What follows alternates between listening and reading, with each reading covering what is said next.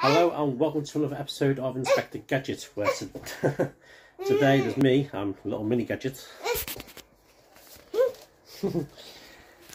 Today is all about a electric bike that I bought.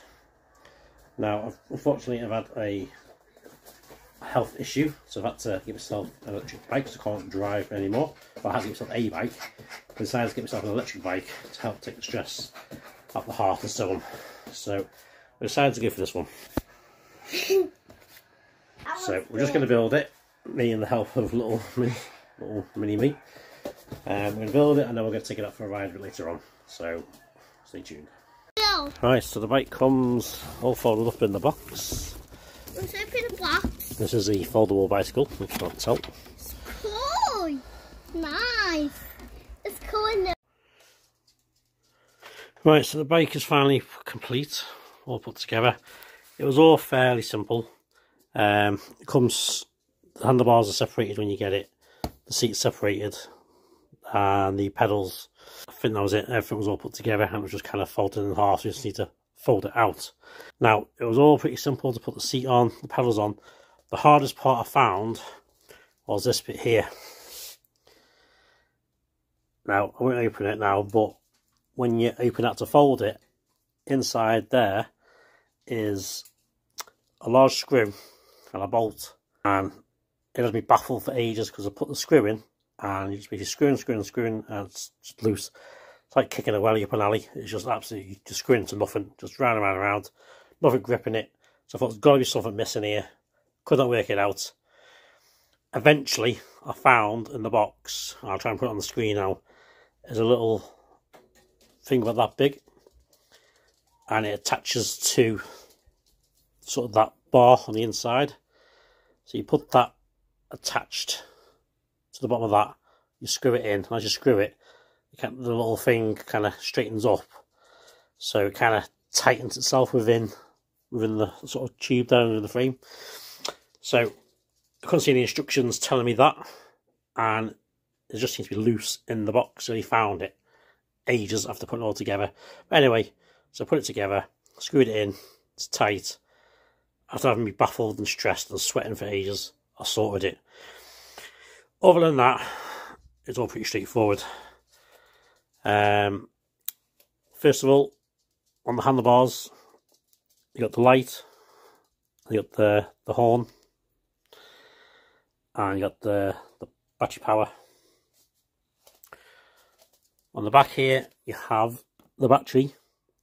It only seems to be removable when you take the seat off. Couldn't seem to get it out yesterday, because the seat was in the way. So I had to take the sort of seats, put it down, and it just slotted out. Comes with a set of keys to get you on, off, and you lock it and whatever, lock into place. Of course, you've got the back rack there, so you can put bags on and so on. Comes with lights on the back and on the front,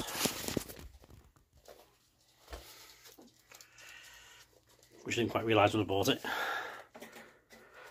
And of course you've got your brakes, which are not disc brakes, they're just the normal what's called like V brakes, are they? And it comes with a kickstand.